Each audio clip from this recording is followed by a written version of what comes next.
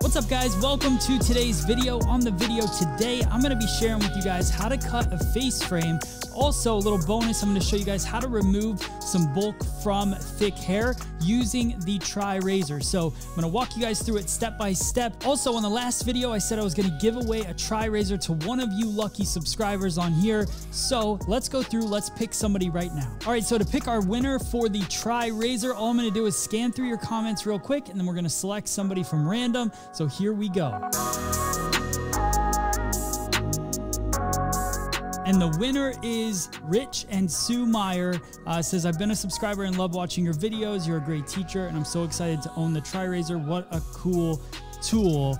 Thanks for all you do. Well, here you go, Rich and Sue. Thank you so much for being a subscriber for so long. All you got to do is email me, matt@freesaloneducation.com. Just put that you're the TriRazor winner, put your name, address, and phone number, and we will get that out to you as soon as they start shipping December 21st. So be on the lookout. It's on its way. You could be the next winner of a TriRazor, so make sure that you comment that you're a subscriber below, and definitely subscribe to the channel, like this video, and share it with all of your hairdresser friends out there. Now, I don't want to waste any more time. I want to get right into this haircut. Let's get started. Here we go. All right, guys, so we're going to start off the cut today with sectioning. Sectioning is the most important thing that you can do because it's really mapping out the technique that you're going to be working with, really understanding the head shape of the guest, analyzing the hairline, cowlicks, all of that stuff. So as we plan it out, we take a parting straight down the center, and then I section out the fringe area. So we're going to be cutting into that later. And the way that I look at this is I try to separate from the hairline up and around. So when you look at that little triangle section that I created in the front, it really comes from that point where the hairline is on the head, and then I wrap it around, and then I twist up that section and kind of just section it away with a clip. And then I'm going to work into the back, so I go almost high point of the head, and I separate the front and the back to really section those off. The reason I like to do this, and I've talked about it in quite a few videos at this point, but this might be the first video you're watching. As I section it off, the reason I separate the front and the back is because the densities are so different. Look at the amount of hair in that front portion of the section as opposed to the hair that's in the back. So I really just want to separate those so I know what density I'm working with when I'm going to move up in the hairline, and that's just the basic sectioning that I like to do. So now in the crown area, we're going to section off a triangle shape. So I draw a diagonal back line, and then I do the same thing on the left-hand side, another diagonal back line. They meet in the middle right at the occipital bone, and then I pull that hair up and clip that away. And we're going to cut that triangle section later, and I'm going to show you guys a really cool texturizing technique using the TriRazor. All right, so as I finish up my triangle section in the crown area, just notice that, you know, the line was fine, but it wasn't quite clean enough. So I just take that extra second to then adjust it and make sure that I have clean partings and clean sections within this cut. It helps keep me organized. It helps keep me going through, keeps me consistent throughout the cut. So you can see there is my sectioning. And now this is the TriRazor. This is how you switch the blades out. You just pop that top off, and you can swap out the blades. It's super, super simple. And now we're going to start our cut. We're going to use the 100% cutting side on the TriRazor, and I'm just going to slide through it. Now, what I want to do is I want to create just nice soft layers. So I start in the mid shaft and I slide through the ends, working my way out to the ends. I don't just slide straight down. I kind of glide out a little bit. And what that does is creates that layering. Now, if you want shorter layers, obviously you just start a little bit higher up. If you wanted longer layers, you start further down. It's a pretty simple process to go through. And I'm bringing every section straight back to me, cutting a nice balanced shape in the back with the layering. And now I'm just going to pinch cut some of the ends just to soften that. I'm going to go through and cut the ends a little bit later as well, but I just like to see kind of where we're at with the balance of the haircut. So 100% cutting side. The TriRazor has 3 different cutting sides. So it has 100% cutting side and then 2 texturizing sides. One takes out 25% of the hair and one takes out 50%. It's just a really versatile tool, being able to just kind of flip it and then take out different amounts of weight, which you're going to see right here. This is a really fun technique that I do with the TriRazor. So what I'm going to do is I'm going to pull out this section. I take the 25% side, I take out 25% of the hair, and then I glide through and cut a line. So I'm taking it just a little bit above where that mid shaft area is. I glide the 25%, which reduces the weight, adds some texture, and then I switch to the 100% side, and then I cut my line to match up with the lengths that I'm working with in the cut. So just a really fun way to go through and texturize your haircuts.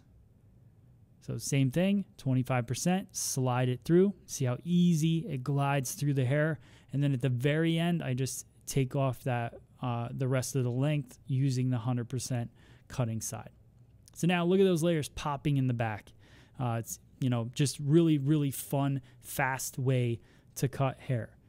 Now we're going to work with a center parting, and we're going to create a face frame on this cut. So I wanted this one to have kind of a curtain fringe or a nice open feel to the haircut. So what I'm going to do is I'm going to pull the hair in front of the face off to the one side, and then I'm going to start cutting my line. I'm going to leave some length in the front.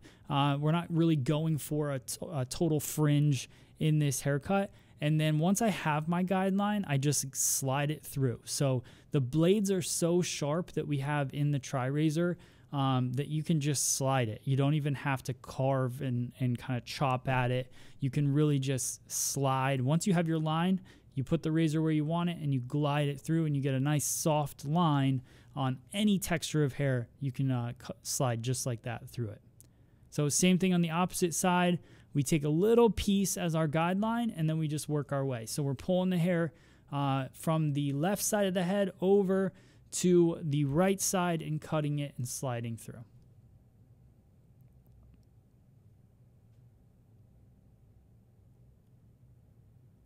So you can see all the layers that we created with very little effort. Now I'm going to go in with Paul Mitchell Invisible Wear. This is volumizing whip, just to pop some volume in there. Nice light hold feel to it. I'm using the Ergo Diamond Head brush, which is my favorite mini paddle brush. We have it available on Shop FSE, which is our store, or go to freesaloneducation.com and hit the shop. And you can pick up the TriRazor, the Ergo brushes, the combs, the clips, everything I'm using in this. And now we're just going to go through with a little hot off the press. Once I get the blow dry going, I get about 80% dry. I like to go in with a thermal protectant hairspray, and I spray that over before I do my iron work. Using some Dyson tools. You guys will have tons of questions about that, I'm sure. It's a cordless flat iron from Dyson. It's called the Corral. I'm using that to just iron this out. Really love this iron for longer hair. I've definitely found that with shorter hair, it's a little bit harder to get in those tight spots.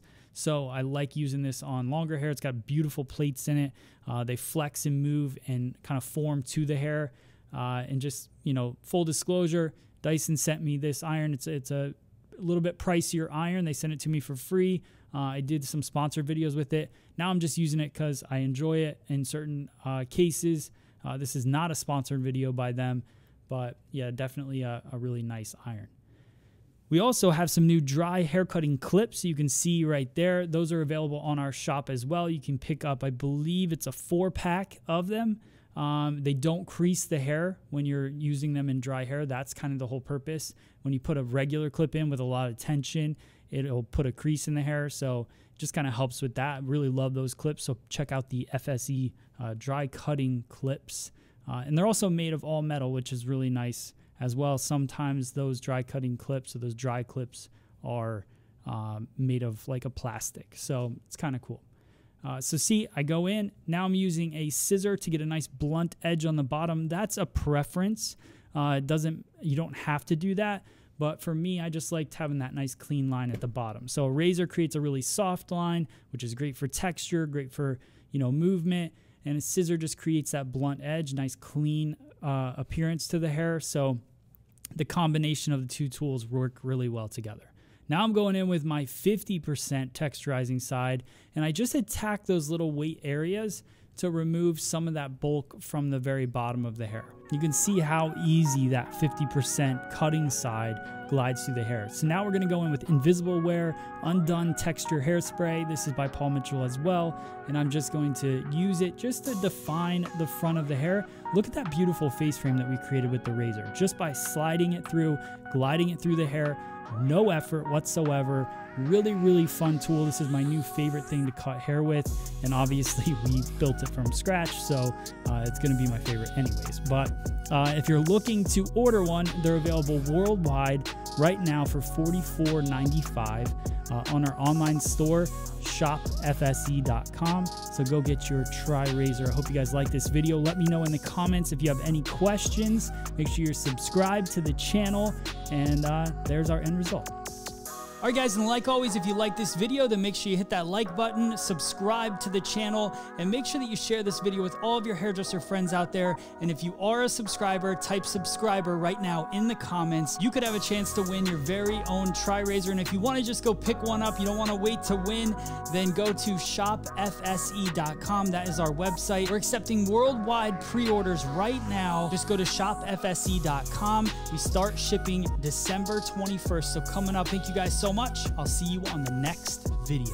So everything you saw me use on this video today, you can purchase on our online store, freesaloneducation.com. I really appreciate the support of you guys ordering on there. You can get the TriRazor, you can pick up combs, you can pick up scissors. We have everything. We even have payment plans for scissors to make it easier for you guys to purchase them. And we also have a stylist locator. So you just click stylist locator. If you're looking for a new stylist, type in your zip code, and then it will come up with all the stylists that use our app, that train with Free Salon Education. And if you see a blue check mark by somebody's name, that means that they train with me on a weekly basis on our virtual cutting club. So definitely give them a shout to get your hair done.